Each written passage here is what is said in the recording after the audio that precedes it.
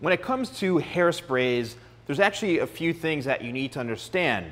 And as a professional for many, many years, I've discovered a lot of things when using hairsprays, like what not to do, the proper way to do things. In my opinion and my experience, hairspray is something that is a great product, a great tool, and a great resource for your hairstyling needs. It just really depends on the type of hairspray you're using. The first thing I'm gonna point out to you is I get a lot of people saying, you know, is hairspray bad for you? Now, I think hairsprays, right, that are very, very strong or could be very harsh depending on the ingredients in them, I've noticed can form buildup on the hair, and then in combination with hot tools. So for example, somebody has a brush, they're locking in the brush, the hair is dry, they're spraying on the hairspray, taking the blow dryer and just singeing the hair with the blow dryer, all, you know, the alcohol, all the ingredients kind of burning on the hair. It will cause damage over time if used improperly. Or your hair is very, very dry, you take a curling iron or a smoothing iron, you hold it into the hair, then take the hairspray and let it sit there for a long period of time. That could cause damage too. I've noticed the ones that are more of a liquid type of hairspray, something that when you spray it out, it's like that, it comes out in a liquid form.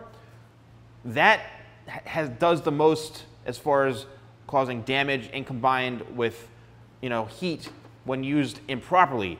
That I've noticed, you know, I've seen a lot of breakage, a lot of buildup on clients of mine over the years, okay?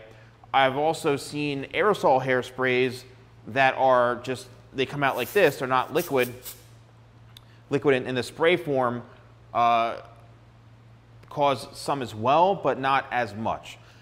So just keep that in mind. If you are using a hairspray with a hot tool, you know, does it always mean you're going to cause damage to the hair? Not necessarily, but if used the wrong way, there's a potential risk for that.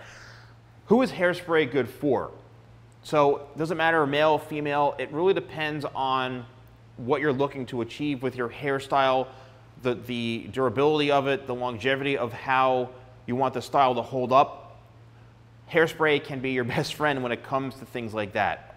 But just keep in mind, hairspray is the last product that you are going to use to finish off the hairstyle. That's why it's like the finisher or the closer.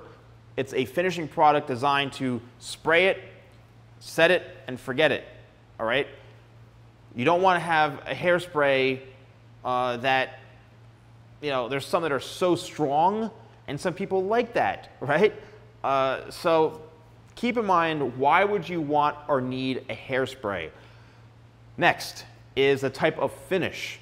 There's a lot of hairsprays that, you know, produce a lot of shine in the hair, which may or may not be a good or bad thing. So I've seen that, or you spray the aerosol hairspray into the hair, it holds it, but it, you know, leaves a strong sheen to the hair, so you may not want that. There's also hairsprays that are like cement, right? It leaves your hair like super, super firm, rock hard. That's like banging on a brick. It leaves the hair like really, really firm and strong. So if you like that or you don't care about the feel, that's another thing. There's also hairsprays that leave the hair a bit more on like the crunchier side. I've noticed the hairsprays that are a bit more of a spray gel hairspray like that, where it's liquid, it will leave your hair feeling a bit wet because it's not drying. It's got to settle down, all right? Whereas this, it's coming out like already dry right from the spray, the aerosol. Whereas the pump hairspray, it's always more liquid prominent here. So by the time it reaches the hair, it's still going to be damp, it's still going to be wet, and then it takes time for the product to dry. That's the biggest difference. You know, an aerosol can, you're getting like pretty much instant results. This may be a lot stronger, but it's going to take a little bit longer to dry, okay? So when would you use a hairspray? You know, if you want something with like a pompadour type of hairstyle, something that's, you really don't want the hair to move, you want it to lock in, you want it to stay in place, that's when you would use a hairspray. I have one hairspray right in my line, and that's the locked hairspray, which is literally becoming the #1 selling product. What's unique about this is that it's a matte finish, so there's no shine whatsoever. It's kind of like a powdery type of consistency, and it's a light to medium hold. That's it. So it's not bulletproof hold, and it's not cement head or anything like that. It's literally a very workable light to medium hold product with no shine. It just kind of seals the deal a little bit and leaves a good amount of light texture to the hair. It's got UV protectants in it, so it's got a little bit of heat protection. It's a great finishing product, and that's what it's there for. The one thing, again, I love about this, it's matte. A matte finish hairspray. There's like no matte finish hairsprays that I've come across, so that's why I love the locked hairspray. When you're using something like, this is just a tester that, I never came out with this, but it's a tester of a spray gel type of hairspray. For something like this, again, it's great for a hairstyle that you don't necessarily need instant results, but you want that super strong hold, meaning that once this dries, you're pretty much not going to be able to run your fingers through it. And if you do, it's really going to break up that style. The hair could feel a bit kind of crunchy from the hairspray. It's something that towards the end of the day, a vent brush will come in very handy. You do not want to take a hair cutting comb and comb out the hairspray. You're going to get tons of potential breakage or hairs coming out. A vent brush, this right here, the anti-static vent brush, which I do sell, is great for stuff like that because the bristles are wider, it gets through the hair a lot easier, and it really prevents any sort of ripping out the hairs from the head. So any type of liquid hairspray is going to be stronger. It's great for something like this, but also it's great for more of a wavy or curly type of finish.